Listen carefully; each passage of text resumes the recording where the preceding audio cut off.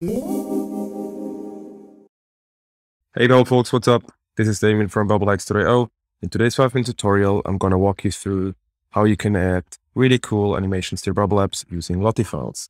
Lottie files are a very popular way to add really cool animations to your website. It's open source, it's free, and it's very easy to use.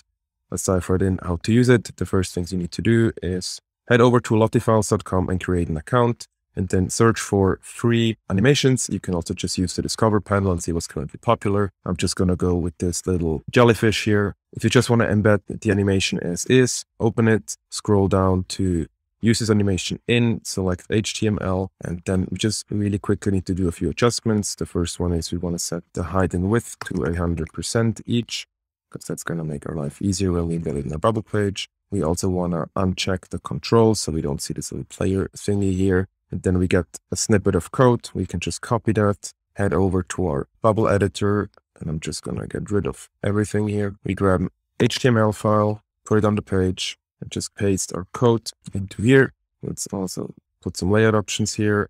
I want this to be 500 by 500 pixels. I want it to be centered. And I also want it to have 800 pixels margin from the top and 100 pixels margin from the bottom. Okay. Cool, that's basically it. That's how we embed it. If you want to make this clickable, you can just group this in a group. I'm just going to go with a column here and then select the group and add a workflow to the group itself. I'm just going to go with a alert to see that it works. It's something random here. Okay, let's preview this. Okay, cool, that works. We see the click also works. Let's see how we can customize our animations. If we go back to our file, we see that there's an option, edit layer colors. Let's click that. And I'm just going to go with something random here just to show you how it works.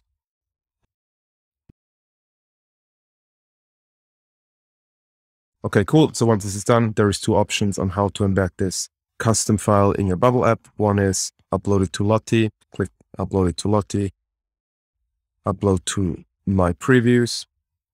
This will give you a new tab where you get a asset link. Let's just copy this, head back to our Bubble page, go to our HTML element, and actually let's take a second and see what's going on here. There's two things going on in our HTML. First, there is a script tag where we load a remote JavaScript file. This is basically the Lottie player that is used to play our animations.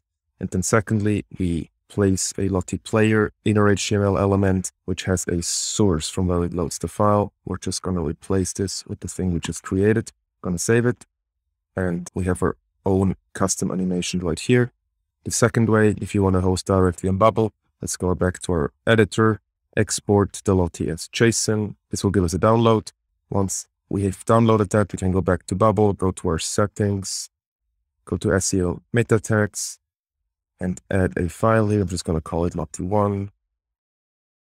Upload the file I just downloaded. Save it. Go to C. This actually gives us the URL of where it's saved on Amazon. I'm just going to copy the URL, go back to our Bubble editor, and again, go to the HTML editor and replace the link to the JSON. We save it. Let's go back to preview.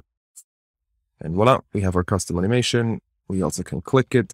That's it. If you like that, sign up to my newsletter, BubbleHacks.io. See you soon.